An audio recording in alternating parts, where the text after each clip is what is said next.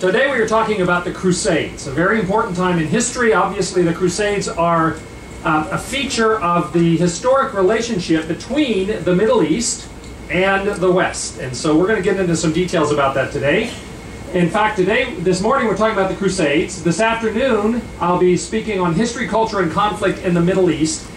This is the most subjective of my talks. It's the one where I'm giving you more my opinion. And the focus of this afternoon's talk is, why is it so hard for the various parties to find peace in the Middle East? Why have they been trying for almost 70 years to find peace, and yet it continues to be the most unstable region in the world? And I'll give you my own views on that. You don't have to agree with them. That's the one that I always get the most reaction one way or the other on.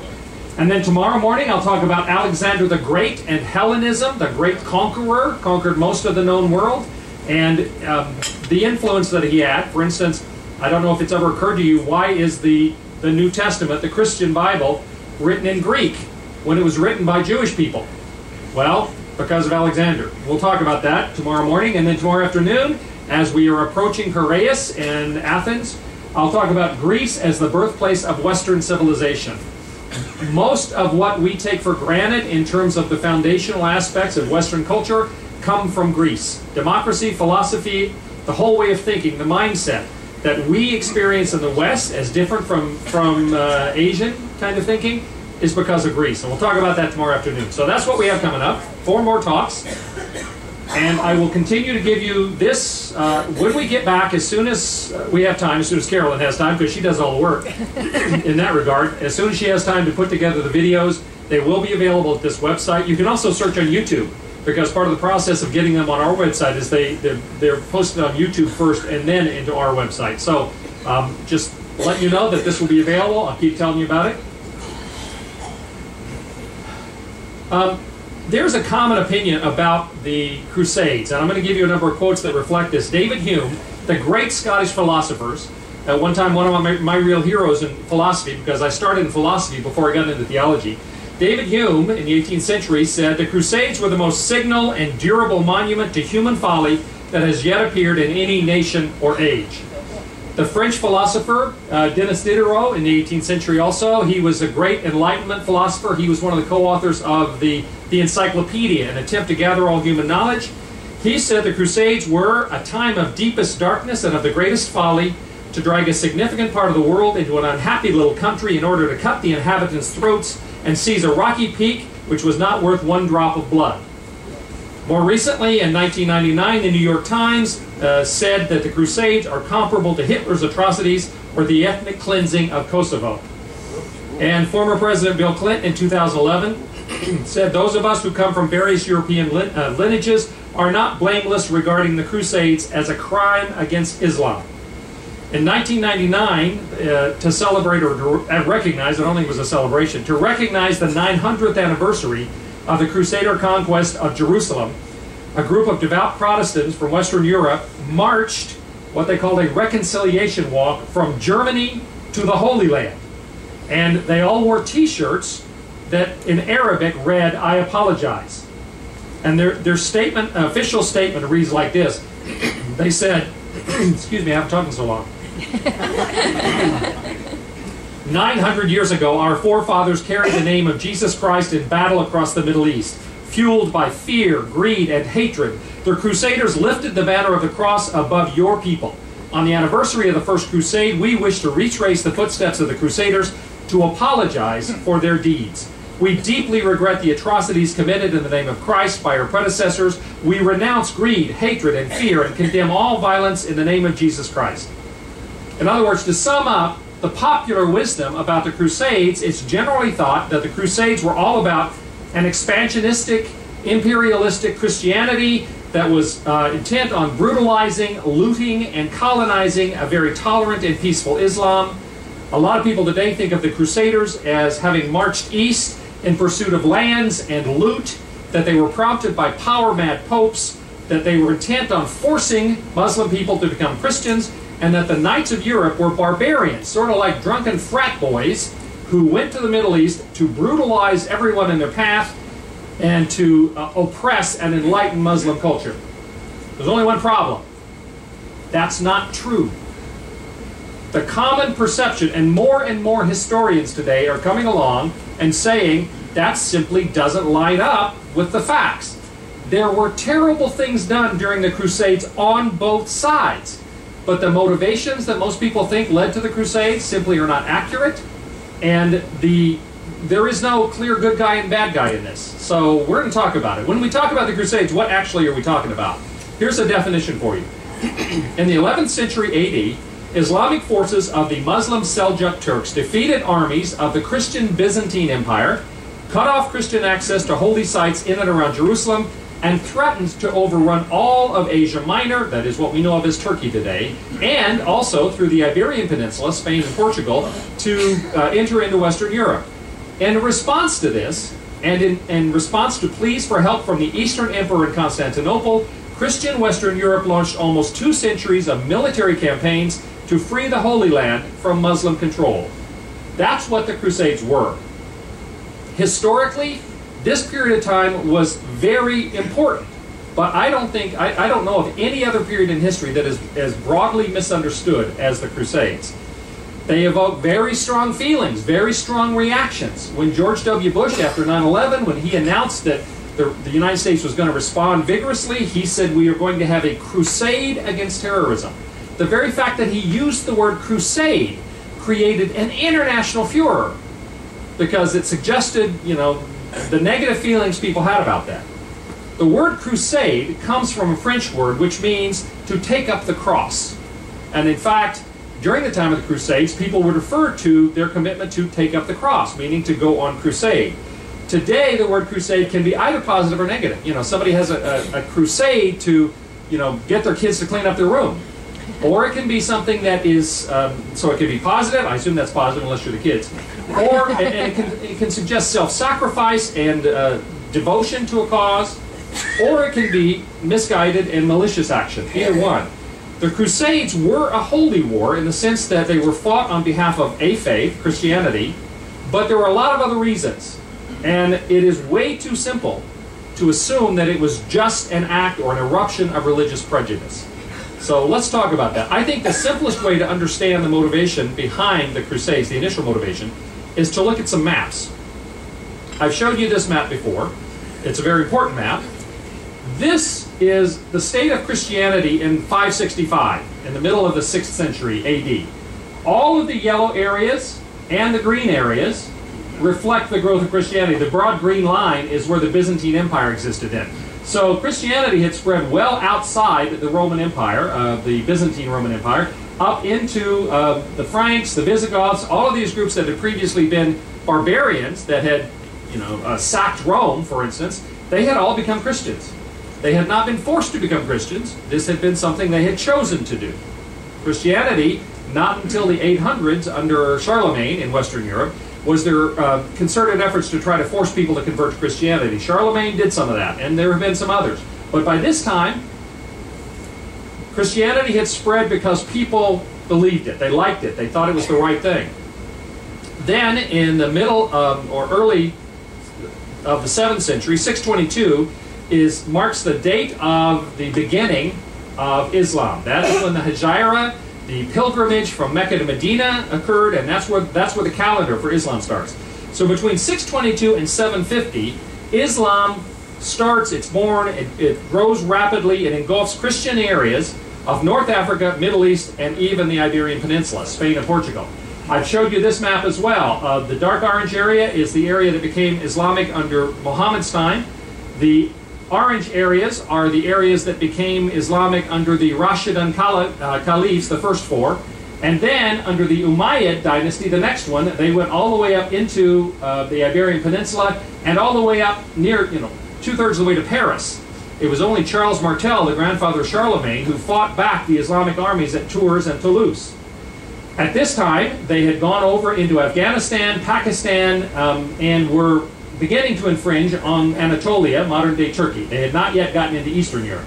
But this is what it looked like. Now, this is, at the greatest extent, the Arab Islamic Empire, almost all of the Iberian Peninsula. At this point, these orange areas were all that was left of the Christian Byzantine Empire, and they were beginning to infringe there. I want to show you these two maps together. This is Christianity in the mid-6th century. This is Islam between the mid-8th century and the mid-9th century. Do you see why there was concern? All of the lands that traditionally had been the strongholds of Christianity, that had voluntarily become Christian, all of these areas, with the exception of Western Europe, had become Islamic. And they had become Islamic. Initially, the people were conquered by Islamic armies. The governments were conquered. The Muslim people did not force conversion. That's a common misunderstanding. The Muslim leaders, the caliphs, did not force people to become Muslims until the 11th century. The Mad Caliph al-Hakim did that, and I'll talk about him in a minute. But you can see why there was concern in Christian Europe, because the Iberian Peninsula, all of these areas of the Middle East, Egypt, North Africa. North Africa was one of the greatest strongholds of Christianity. St. Augustine was Bishop of Hippo, which is in what we know of as Libya. So North Africa was an enormously important part of the Christian world. Islam had conquered most of that by the middle of the 9th century. And I think these two maps give you a very strong reason of understanding what the motivation was for Christian Western Europe to try to do something about this. Okay.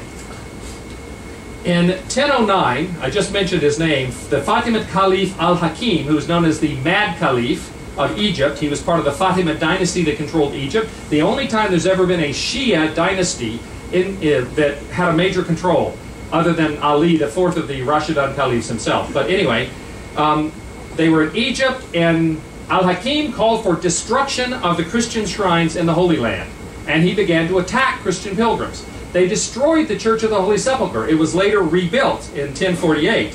Well, the rest of the Islamic world did not approve of this either. And so the rest of the Islamic world lined up against al-Hakim, and they gave the Byzantine Christians the right to protect. They actually encouraged the Byzantines to provide a protectorate over the Christian signs in the Holy Land. And it was in 1048, after the Byzantines sort of took over protection of this area, with the support of the rest of Islam, that they rebuilt the Church of the Holy Sepulchre. Then in 1040, the Seljuk Turks, the Turks had come out of Turkmenistan, that's why they're called Turks, and had been mercenaries for hire by Muslim Persia. And finally, they realized, you know, we're doing all the fighting, we've got all the strength, why are we listening to this guy? So they overthrew the Muslim Persian Sultan in 1040, and then in 1054, there's a great schism where Eastern Orthodoxy, which is Eastern Greek Church of Christianity, and the Western Latin Catholic Church splits in two. Now,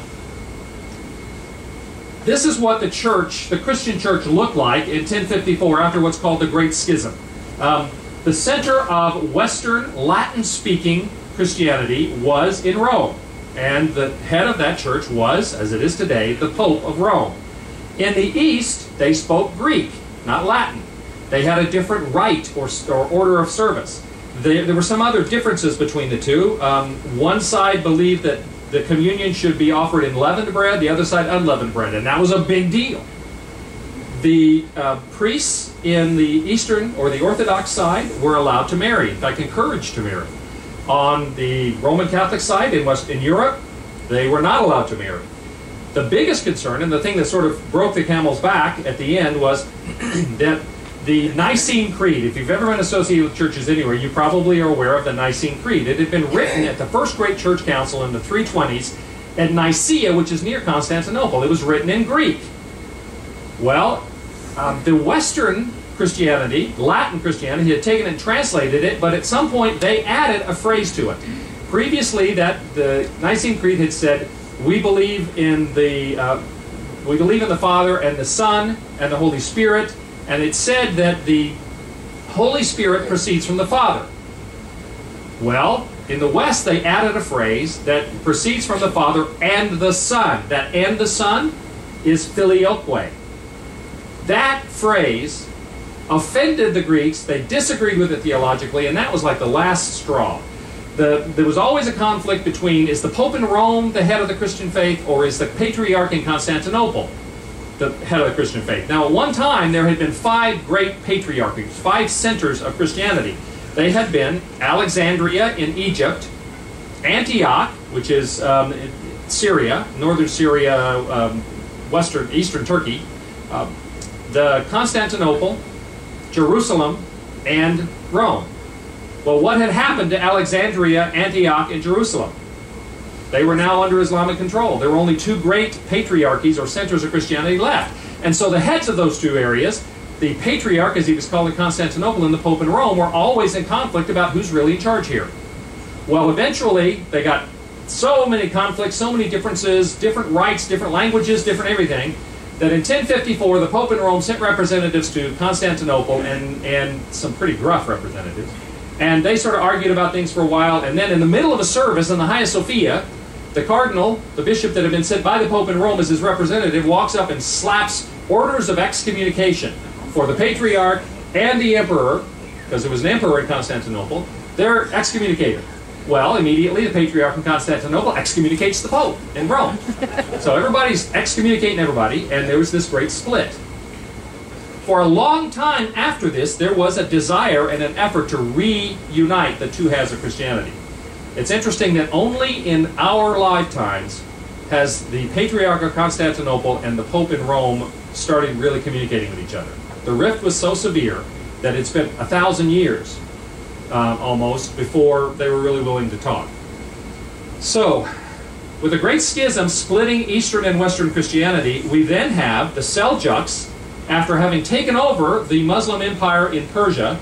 They continue to move to the west, and in 1071, they defeat the Byzantine army, the Christian Byzantine army, at Manzikert, and they begin to occupy the whole of the Anatolian region, what we know of as modern Turkey.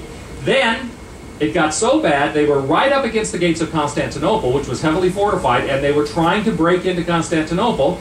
And then, in 1095, the Byzantine emperor in Constantinople sends a pleading message back to Western Europe, to the most powerful person in Western Europe at that time, who was Pope Urban II, much more powerful than any political leaders.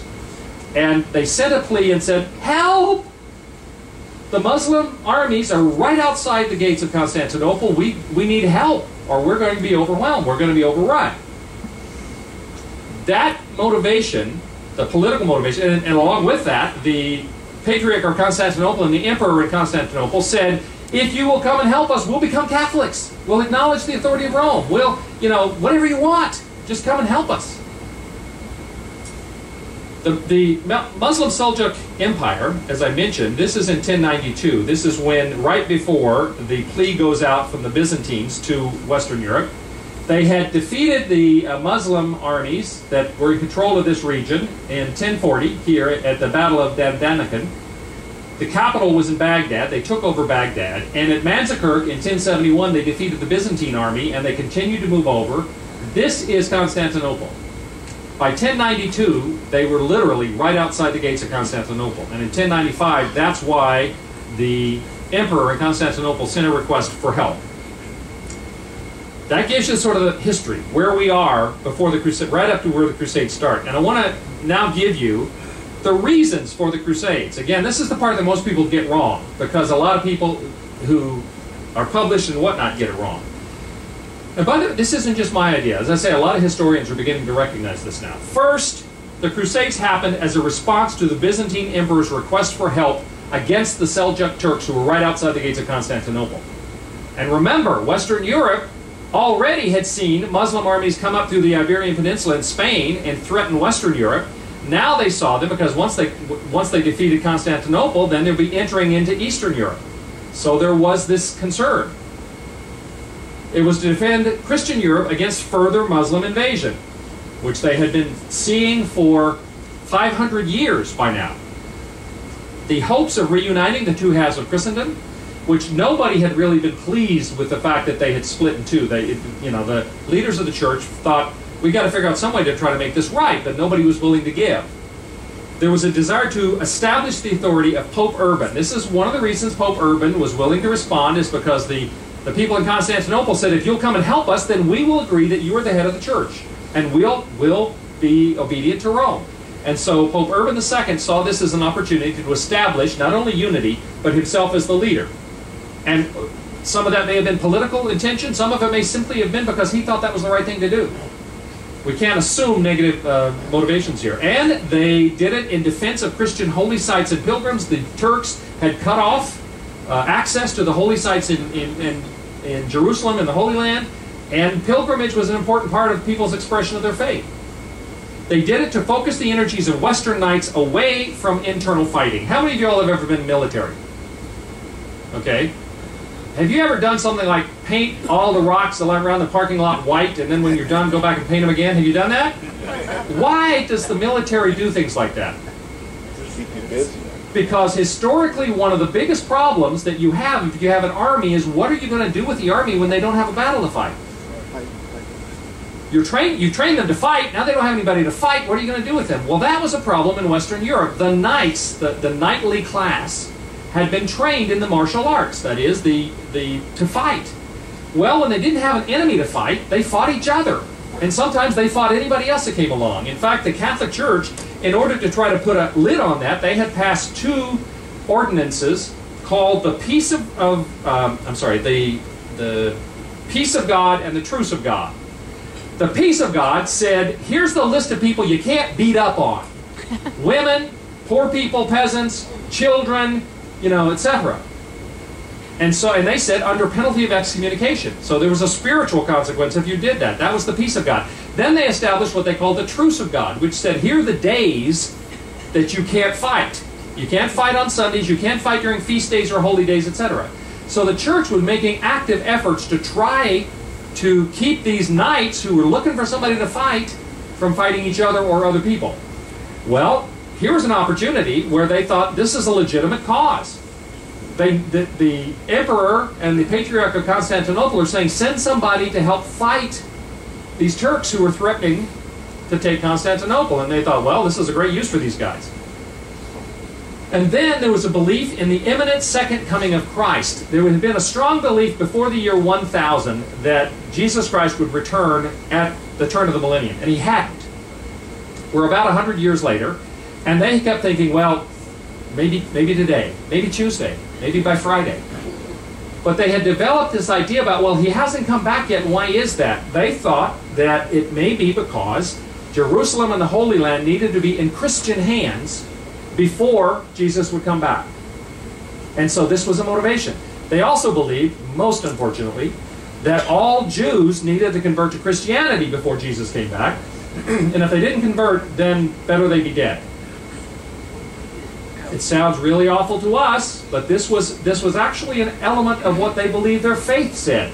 It wasn't just, oh good, I get to hurt people. It was not that at all. And it was during this time too, recognizing there were spiritual motivations to a lot of this, and we'll talk about. This was the time in which the Pope, in order to encourage knights to come on crusade, to take up the cross, that they came up with what's called a plenary indulgence, which basically means plenary indulgence says whatever you've done doesn't matter. You don't have to spend time in purgatory, which is the Catholic belief at that time, and if you fight for the cause of Christ in the Crusades, then you're guaranteed salvation, and you're forgiven of all the sins that you do, no matter what it is. Well, that was a pretty big offer, and a lot of people liked that, and were willing to sign up for it. In fact, way more than the Pope expected. Wait, did I miss one? Oh, yes. Very, very few of the knights who participated in the Crusades went there for adventure or gain. In fact, they now have records that many of the knights who left Western Europe to fight in the Crusades or to go on crusade, they mortgaged everything they had to pay for this. They sold their lands, they put their lands in debt, many of them did not believe they would come back. They thought they were going there and that they would die. And so they made arrangements to care for their family, and other than that, it cost a lot of money to do this. To travel all the way across Europe, to have horses and servants and food and all of the supplies necessary, to make arrangements, in advance all the way along there, to be able to get there cost a fortune. Many of them sold everything they had. They didn't go there to make money. They impoverished themselves in order to participate. We have a lot of records now of people who did that. So very, very few of them would have been motivated by an effort to gain land or to gain money or loot or for the adventure of it. It was an act of faith for most of these people. Misguided in some ways, for sure, but still. So, the major crusades. There were 4 major crusades and 4 minor crusades to the Middle East. I'm going to go through those briefly for you, and then there were some other additional minor crusades that were not to the Holy Land. They were within Europe. They thought, okay, we got this crusader thing going, let's fix some of the problems we have around here. In November of 1095, the Byzantine emperor pleads for help from Urban II. Urban II, who was the Pope at that time, they were actually meeting at a church council, Council of Clermont. Councils in those days would often last for years. I mean, and people would come and go, etc. But they were at the Council of Clermont. Pope Urban gets this request, and for the reasons I just mentioned to you, he agrees that the Western Catholic Christians should respond, and so he calls for people to fight this holy war. And he very famously, apparently, said, Deus vult. In Latin means God wills it. The suggestion, and he established that the departure date would be August of the next year, August 15th of 1096. The Pope had no idea that the goal was to conquer the Holy Land. That was not the expectation that the Pope had. He did not set that as an expectation, nor did the Emperor in Constantinople. The only goals were to protect Christian pilgrims, and especially to protect Constantinople as the barrier in Eastern Europe from the Muslim armies. It's also the case that the Pope had no idea how many people were going to show up. There are indications from writings from that time. He expected a few thousand. Well, the first campaign, First Crusade, there were 100,000. There was no idea people were going to show up like that. What happened was, when the Pope said this at the Council of Clermont, which means he had priests and monks and church leaders from all over had gathered, a number of the priests and monks took it very seriously, and they went out and started preaching the crusade and telling people, you have to do this, you have to go. And there ended up being 100,000 people on the first formal crusade, the first true crusade. But before we get to that, now remember that August of 1096 was when they were supposed to leave on the first crusade. In April of 1096, well in advance, we have what was called the People's Crusade, or the Peasant Crusade, to everyone's chagrin, except the people who were on it. What happened was, with all of this local preaching of these monks and priests, etc., they generated so much enthusiasm that 40,000 non-military, these were not fighters, they were farmers and merchants.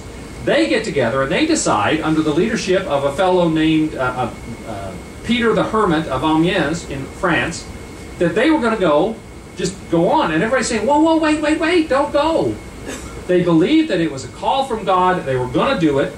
They traveled through Europe, and remember that they believed that the Jewish people had to either convert to Christianity or not be alive in order for Jesus to come back. And one of the horrors, again, this was not an official part of the Crusades, they did persecute Jews all through Europe as they traveled through, because they were doing some horrible things, sacking small towns, etc. None of this was officially approved of. In fact, the Pope and everybody else was trying to stop all this. They are approaching Hungary, which controlled almost all of Eastern Europe at that time, and the king of Hungary had heard they were coming and what the stuff they were doing, and so he tried to stop them, and many of them were killed by the army of the king of Hungary. And rather than let them just march through, quite a few of them did get through. They got to Constantinople, and the emperor in Constantinople said, "What am I supposed to do with you lot? You're not knights, you're not soldiers, you're not going to help me." And he didn't know what to do with them, and he didn't want to have to keep feeding them, so he said, "I tell you what, I'll let you have some boats to get across the Bosphorus." They got on the other side, they started marching through Anatolia, they got to Nicaea, and the Muslim armies massacred all of them. Because they weren't even warriors, they were not knights. So this was a horrendous start to this thing, and that's the sort of thing that happened that has given all of it a bad name. But that was not an official crusade. That was just an eruption of passion over this thing. Technically, the first crusade began a little bit later than the Pope had asked for, December of 1096. The first true crusade was mostly French and a few Italians. In fact, the French, since they were dominant in the first crusade, all of the Muslim peoples from that time, all the people in the Middle East, they referred to all of the crusaders as Franks. They were the Frankish army, even though some of them were German, some of them were English, some of them were Italians. So the Franks got about 100,000 people. The vast majority of that 100,000 were not knights. They were not fighters. They would have been servants, retainers, people to take care of the horses, all of that kind of stuff. But 100,000 people traveled east. They got to Constantinople, and the emperor in Constantinople said, great, now I've got some people who can fight. And he gave them provisions on the agreement that they would, any lands they conquered that had been part of the Byzantine Empire, they'd give them back to him. And that they pledged their loyalty to the emperor in Constantinople as long as they were in the east. So they cross over, they win battles across Anatolia, they get to Antioch, they besiege Antioch and take Antioch, one of the major cities. Remember, that was one of the 5 major patriarchal cities. They go south to Jerusalem, they conquer Jerusalem in July of 1099, and they set up 4 Crusader states, they were called. At this time in Western Europe, they referred to this region as the Outremer, the land beyond the sea. They created 4 Outremer principalities, if you will, of the Crusaders. This is the route that they took, some from up in Germany, some from Italy, some from France. They all converged on Constantinople through Asia Minor, and then ended up taking Antioch, and then later, 1099, Jerusalem. They created 4 Crusader states: the county of Edessa, the Principality of Antioch, the county of Tripoli, and the kingdom of Jerusalem, each with their own rulers. The other things here, you'll notice the Fatimid Caliphate, the green down here. The purple is the part that they had conquered and they gave back to the emperor of Constantinople. So they had re-extended, to some extent, the Byzantine Empire. And then you had a Principality of Armenia and Cilicia up here that didn't really play in it. You won't hear that referred to much. That had already existed. And it was not Muslim, so they didn't have a problem with that. So these 4 creator states, the Outremer, the land beyond the sea, are set up. After this first crusade, every other crusade was launched primarily in response to some defeat that the Crusader states experienced.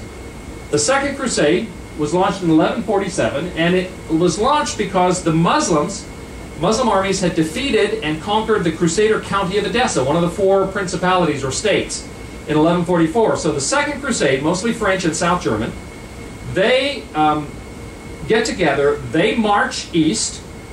So the Crusader states had existed for almost 50 years at this point. They get to the east, and it's like they didn't quite know what they were going to do. Once again, they pledged to the Byzantine Empire that they would give their loyalty, they would give him back into the land, but they couldn't agree on stuff. Their leadership was not unified, they didn't know what to do. They get to the Holy Land, they go, well, what do we do now? And somebody came up with a really ridiculous idea, well, why don't we march over and besiege Damascus? Damascus had nothing to do with anything. It wasn't a center, it wasn't something that would gain them a military advantage, so they march over to Damascus, they besiege Damascus for 5 days, and then they get bored. And so they all go home.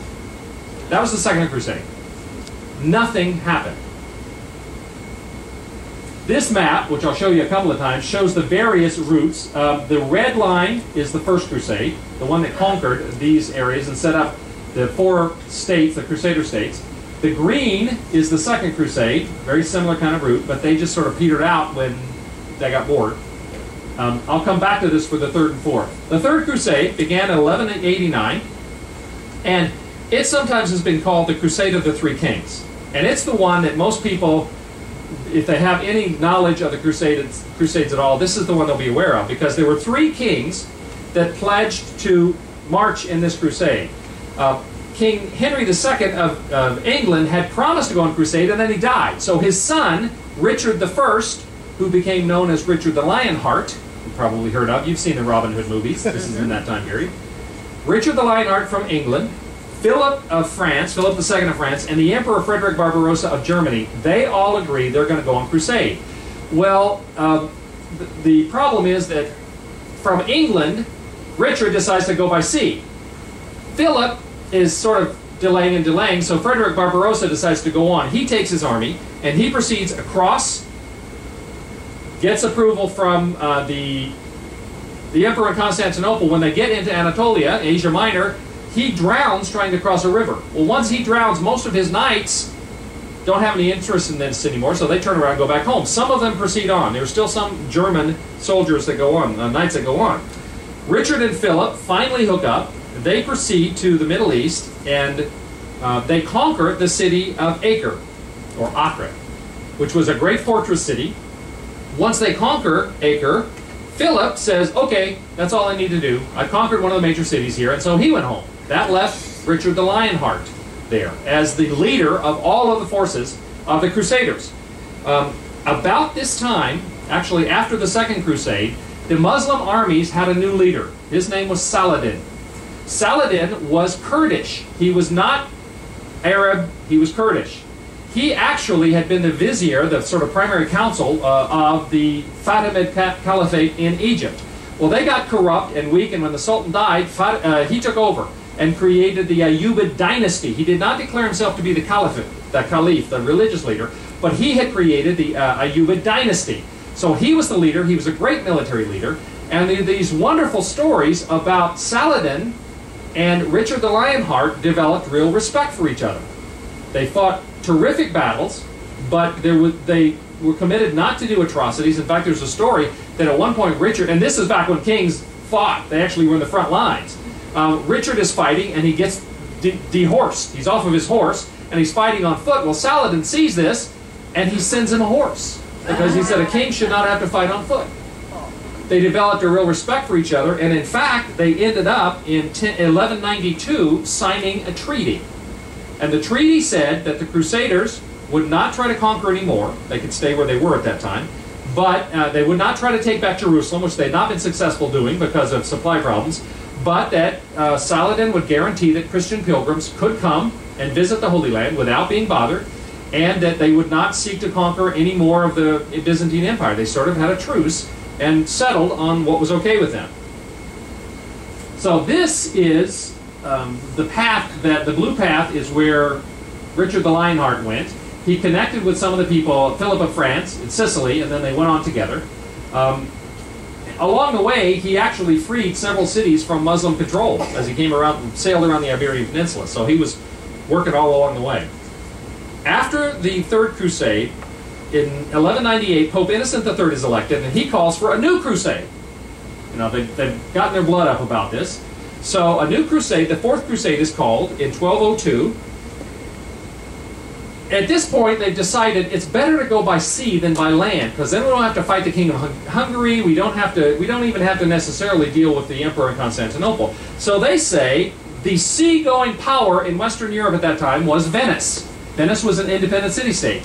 So they negotiate with the Doge, or the leader of Venice, whose name was Enrico Dandolo, that he should build ships for them so that they can have their own ships and go to the Holy Land in these ships. Well, the Doge agrees.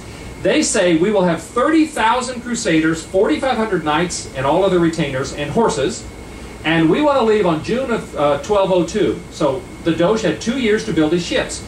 He does. He builds the ships. But when 1202 comes around, instead of 30,000 crusaders, they only have 11,000 crusaders. And they don't have enough money to pay for the boats that they ordered.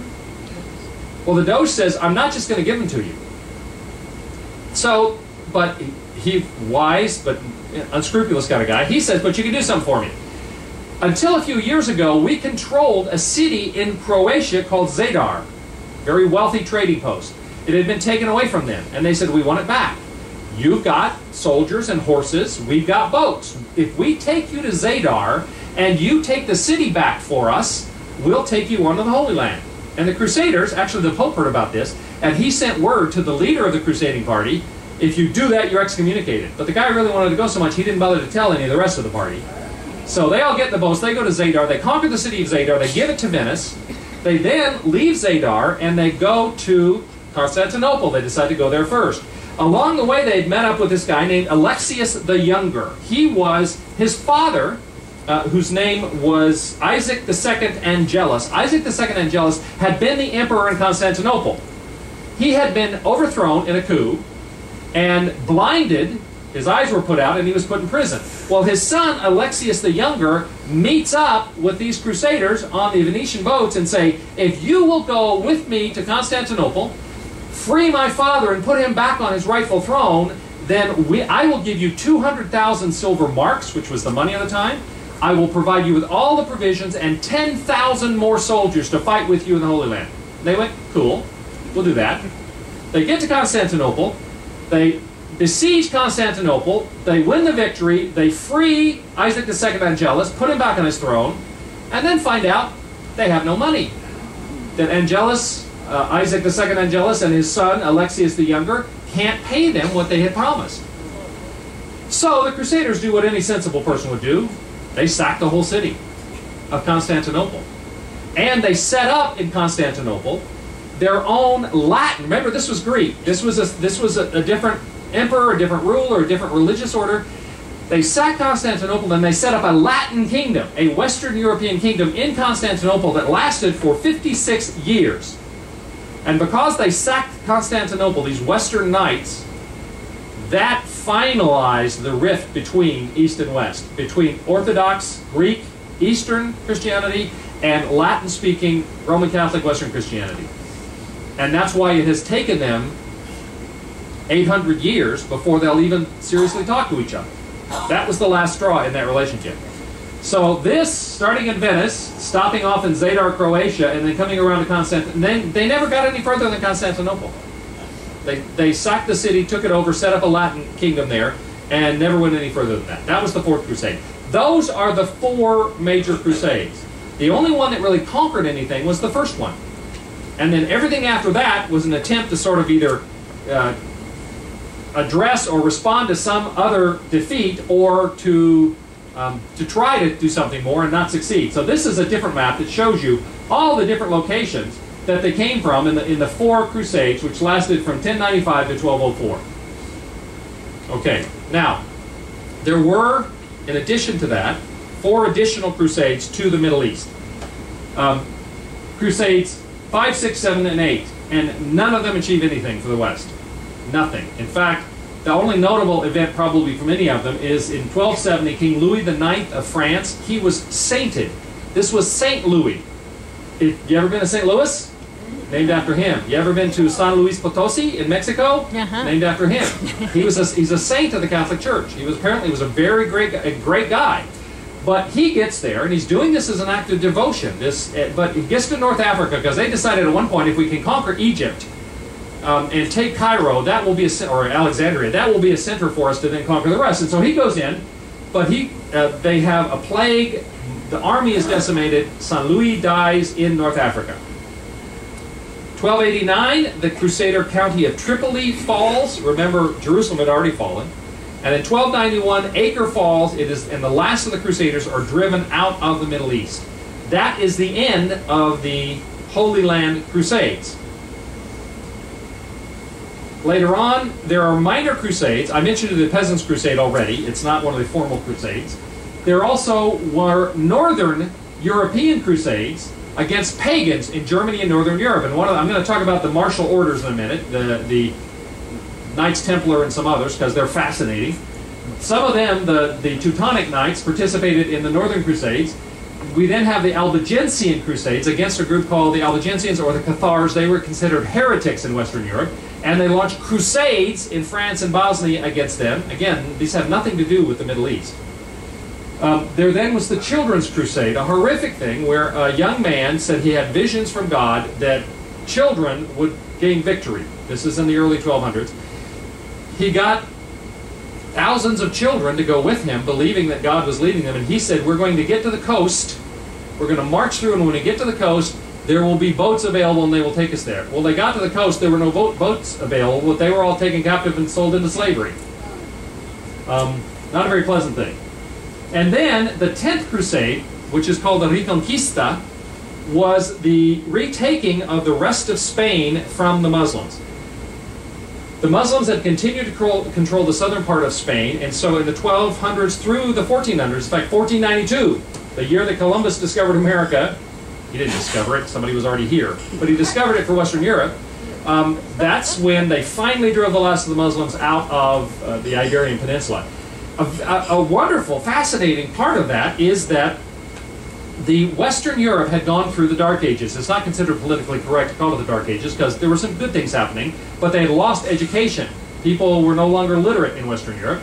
And what happened was, when they finally took over the Al-Andalusia, which some of you, if you've been to southern Spain, if you've been to the Alhambra, all these extraordinary Muslim, Moorish, which is what they call the North African Muslims, Moorish artworks, when they took over that area again and they sort of conquered their libraries, they rediscovered all of this brilliant scholarship that they had lost. They, for instance, the Western Europe had no access prior to taking over the Iberian Peninsula from the Muslims about the Greek philosophers. All of that had been written down in Arabic by the Muslims. And all of that was re-inherited by Western Europe once they drove the Moors out of the Iberian Peninsula. They adopted the Arabic numerals. You write 1, 2, 3, 4, 5 that we have, those are Arabic numerals. Why are they called that? They actually were invented in India, but the Arabs took them and used them. The concept of zero, which you may never have thought about how important that is. But let me put a task to you. When you go back to your room, I want you to, do you know Roman numerals? Okay, X1, 1B, all that stuff. Write down 5 Roman numerals and add them up. I defy you to do that.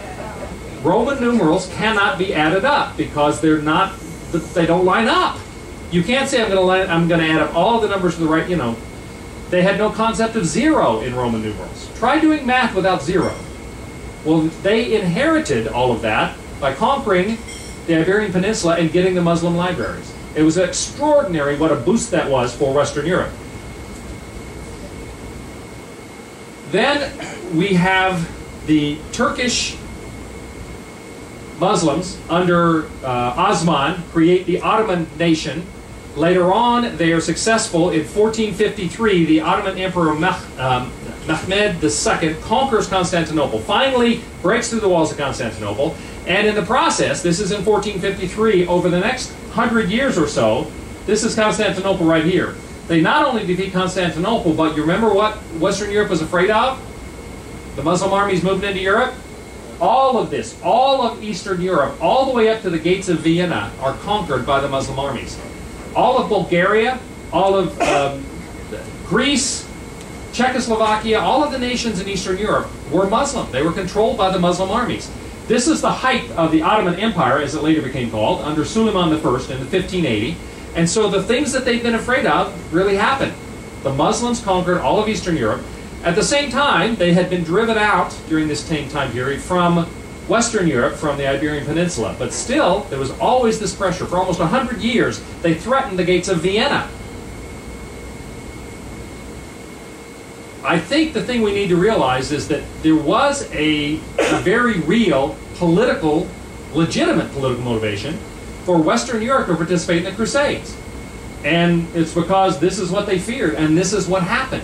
And it continued this way for 500 years. That Western Christian Europe felt threatened by the Muslim armies in the East. Now, I want to spend a few minutes now and talk about the military orders of the Crusades, because they're fascinating stuff.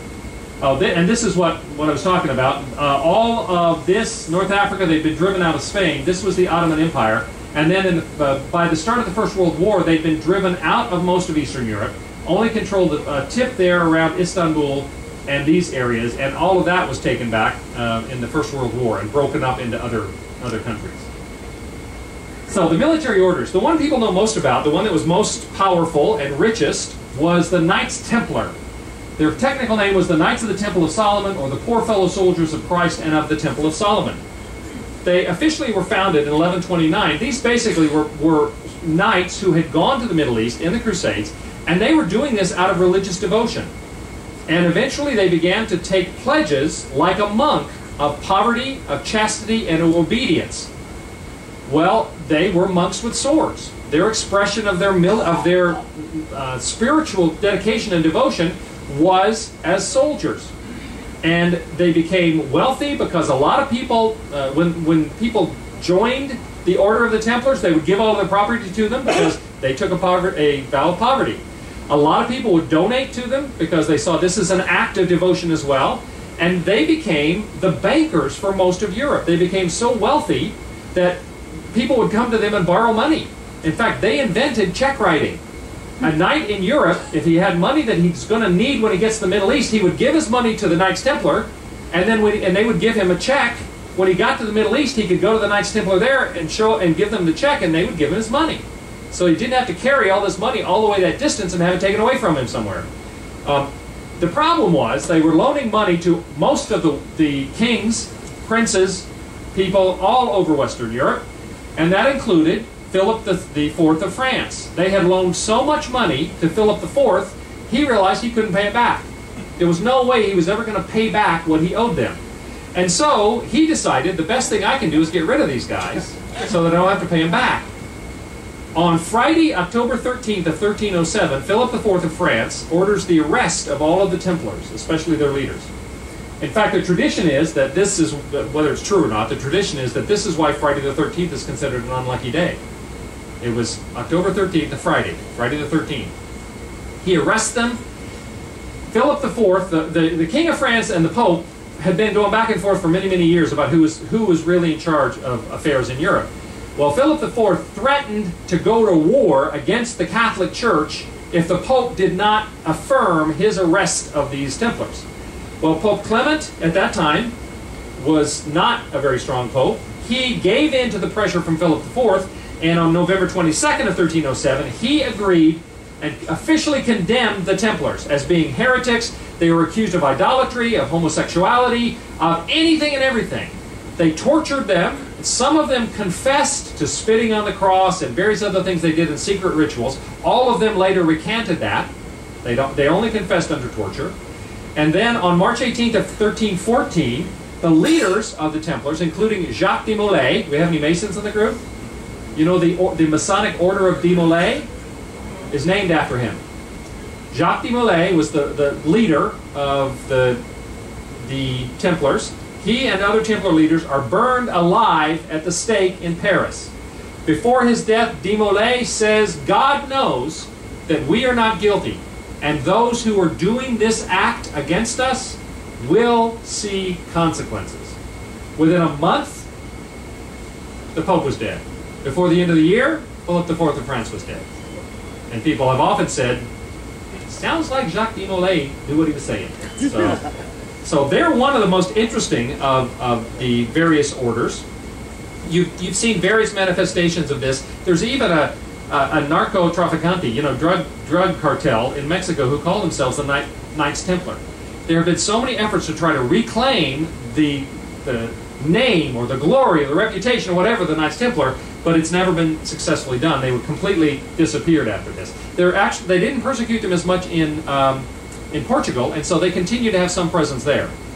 This is what they look like, the guys in white, the white tunic, white cape with a red cross. They were the most ferocious warriors in that part of the world, or maybe any part of the world. In fact, 500 Templars and a few thousand foot soldiers defeated Saladin, and Saladin was well known as a general with a great army. Saladin had an army of 26,000 soldiers at the Battle of Montségard. 500 Templars and a couple thousand other foot soldiers defeated Saladin's army. In fact, Saladin, who was, again, seemed like a decent guy given the circumstances, he usually, if he captured an army, he would not allow any of them to be killed. He would take prisoners and eventually would release them or whatever, except for Knights Templar. If any Knights Templars were captured, they were killed immediately because he thought they were simply too dangerous to leave alive. They were an extraordinary group of people, and fascinating to this day. The second group are the Knights of St. John, or the Hospitallers of St. John. They were officially founded a little bit before the Knights Templar, 1113. In 1291, they moved from the Jerusalem area to Cyprus, and if you go there today, you will see presence in Cyprus. They were, in 1309, they moved from Cyprus to Rhodes, and they became known as the Knights of Rhodes. Have any of you all been to Rhodes? Have you seen the Crusader castles there? Those are Hospitaller castles. And then in 1522, they were driven from Rhodes by Suleiman the Magnificent. He's the one that expanded the Ottoman Empire to its greatest extent. And at that time, a force of, let me make sure I've got my numbers right here, a force of 500 Knights of St. John held off all of Suleiman's army of like 22,000 for 6 months. In fact, at the end, when they were completely running out of supplies and everything, Suleiman gave them the opportunity to surrender, and he allowed them to march out of their citadel with arms, with flags flying and arms kept, to their boats and sail away, because he had so much respect for them as soldiers. The Knights Templar, or Hospitallers, I'm sorry, the Knights Hospitallers, they had started out caring for poor, sick, and injured pilgrims in the Holy Land. Well, because the pilgrims were being attacked, they eventually developed into a military force to protect those pilgrims who were poor, sick, and injured. And so they went, when they were driven off of Rhodes by Suleiman, they went to Malta. They were given the island of Malta by Charles V of Spain, and they became the Knights of Malta. In fact, this is what they look like. This cross that they wear is still called the Maltese cross. So if you go to Cyprus, if you go to Rhodes, if you go to Malta, you will find hospitaller castles that they built at various times, and they continued as the Knights of Malta. The third group, I'll mention briefly, the Teutonic Knights. They were German. They were technically called the Order of the Brothers of the German House of St. Mary in Jerusalem. They were founded in Acre at the end of the 12th century. In 1211, again, this is the time when the Crusaders are being driven out, they go to Transylvania and are fighting for the King of Hungary to defend the borders of Hungary. In the 13th century, they participate in what's called the Prussian Crusade against non-Christians in that part of the world. And then in 1809, Napoleon Bonaparte outlaws them, but they continue to this day as a charitable organization in Central Europe. And this is what they look like. They had what's often called the Latin cross, which is the long cross. And they wore white with a dark cross on it.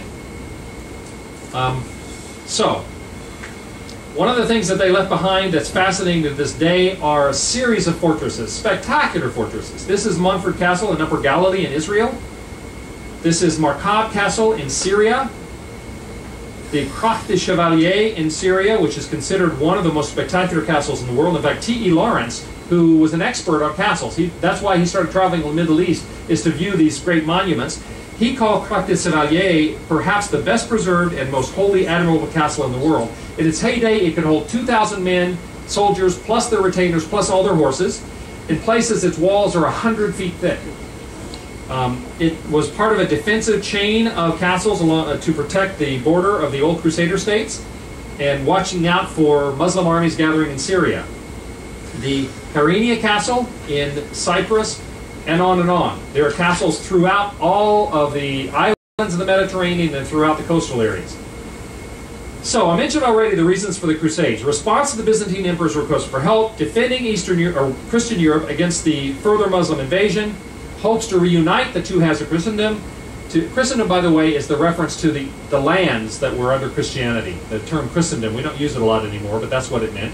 To establish the authority of Pope Urban II as the leader of Christianity, to defend the Christian holy sites and pilgrims, to focus the energies of Western Knights away from internal fighting, to the belief in the imminent second return of Christ, and the fact that very few of these knights were looking for adventure or gain. The myths about the Crusades.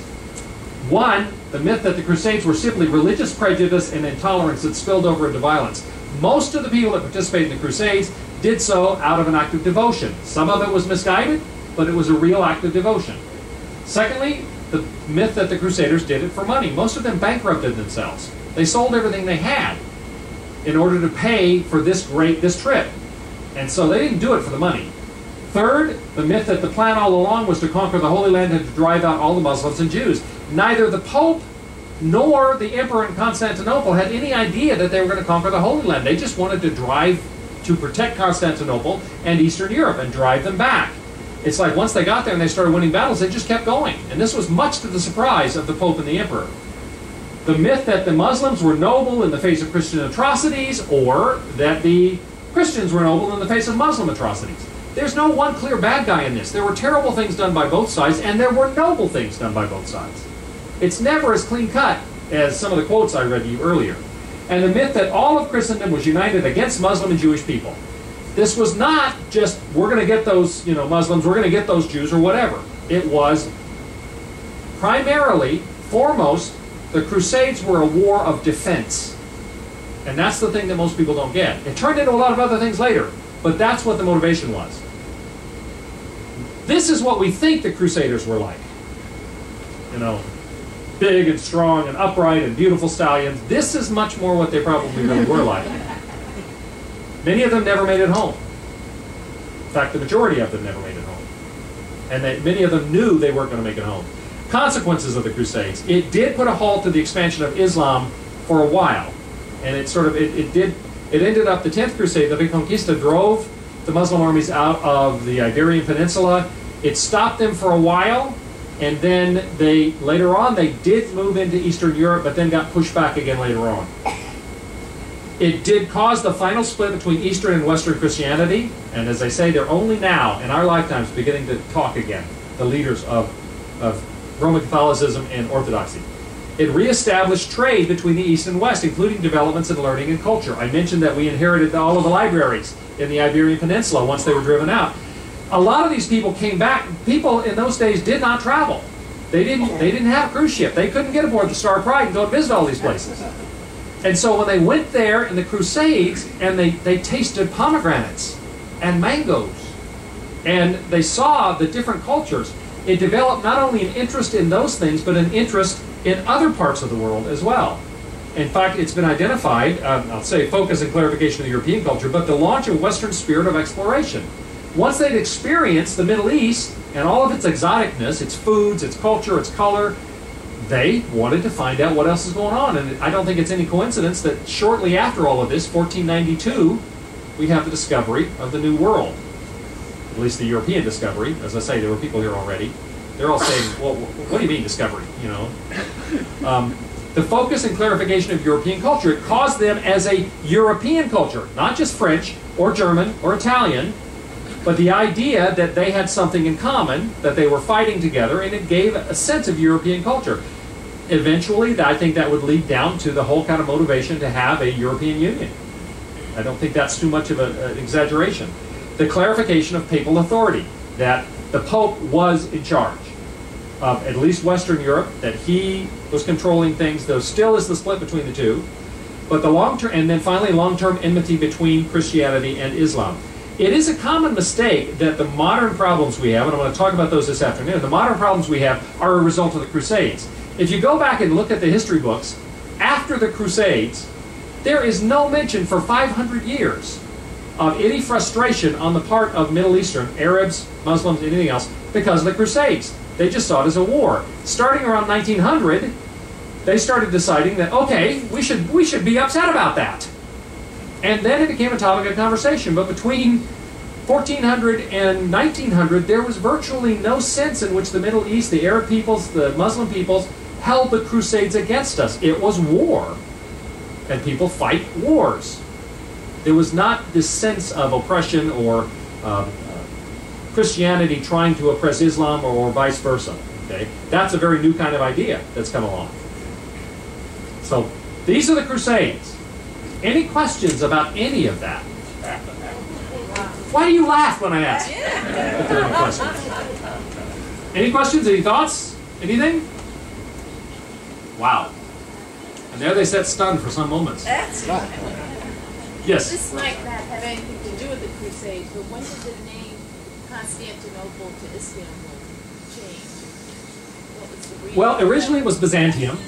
When Constantine went there, he didn't call it Constantinople, he called it New Rome, because it was the new capital of the Roman Empire.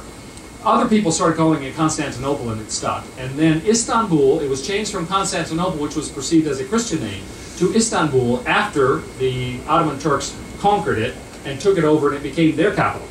And they renamed it Istanbul, which is very much a more Turkic name. Okay? I don't know the exact date, but that was the reason for the change. Yes? Did the Crusades have anything to do with the Spanish Inquisition? The Crusades did not have anything per se to do with the Spanish Inquisition. In fact, the Spanish Inquisition was not against Muslims. It was against primarily Jewish people who had converted to Christianity, and then they thought they weren't Christian enough, and against some Christians that they considered heretics. It was not focused on the Muslims particularly, and it was 1400s. I mean, during the same people that Ferdinand and Isabella that funded the trip to the New World, they're the ones that really were responsible for the Inquisition. But it didn't relate to the Crusades per se. Yes? Who funded the Islamic expansion? Where did they get their funding? The Islamic expansion was funded by the governments. Again, that's why everywhere we are now, these are Muslim countries because it's not just the predominant religion, but the government supports it. I mean, there are many of the brilliant mosques that we see today are funded by government monies. They don't have separation of church and state in the way we understand it. They have written into their constitution acknowledgement of Islam as the predominant faith.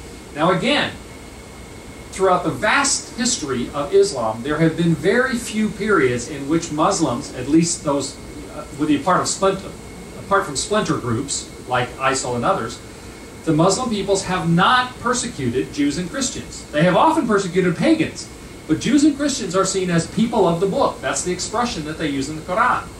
And for that reason, they have historically been given the right to worship as they wish.